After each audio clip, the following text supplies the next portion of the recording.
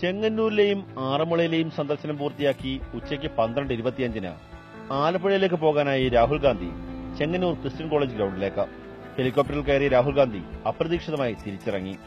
തൊട്ടുപിന്നാലെ ഒരു ആംബുലൻസ് ഹെലിപ്പാഡിലെ ഹെലി ആംബുലൻസിന്റെ സമീപത്തേക്കെത്തി. രാഹുൽ ഗാന്ധി നടന്ന് ഹെലി ആംബുലൻസിന്റെ സമീപത്തേക്ക്. ആകാംക്ഷയുടെ നിമിഷങ്ങൾ. സമീപത്തെ ക്യാമ്പിൽ വെച്ച് ഹൃദയാഘാതമുണ്ടായ രോഗിയെ കൊണ്ടുവന്നായിരുന്നു ആംബുലൻസ്. രോഗിയെ ആംബുലൻസിൽ നിന്ന് ഹെലി ആംബുലൻസിലേക്ക് മാറ്റി. രോഗിയെ വിദഗ്ധ ചികിത്സയ്ക്കായി വണ്ടാനം മെഡിക്കൽ കോളേജിലേക്ക് കൊണ്ടുപോകണം. അതിനായിട്ടാണ് ഹെലി ആംബുലൻസിന്റെ സേവനം തേടിയത്.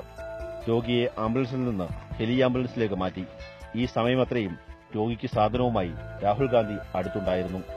നമ്മുടെ ഹെലികോപ്റ്റർ ടേക്ക് ഓഫ് ചെയ്യുന്നത് ആ എയർ ആംബുലൻസിൽ രോഗിയെ കൊണ്ടുപോയതിന് ശേഷം മതിയെന്ന് നിർദ്ദേശം കൊടുക്കുകയും അദ്ദേഹം വെയിറ്റ് ചെയ്യുകയും അതിനുശേഷം അദ്ദേഹം അവിടെ പോയി രോഗിയുടെ വിവരം അന്വേഷിച്ചു. അപ്പോഴാണ് അത് കാർഡിയക് അറസ്റ്റ് ആണെന്ന് മനസ്സിലാകുന്നത്.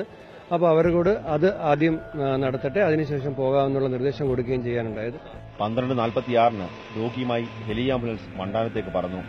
അതിനുശേഷമാണ് രാഹുൽ ഗാന്ധിയുടെ ഹെലികോപ്റ്റർ ആലപ്പുഴയിലേക്ക് പറന്നത്. തന്റെ യാത്രയേക്കാൾ വളരെ വലുതാണ് ഒരു ജീവൻ എന്നുകൂടി തെളിയിക്കുന്നതായിരുന്നു രാഹുൽ ഗാന്ധിയുടെ ചെങ്ങന്നൂരിലെ സന്ദർശനം.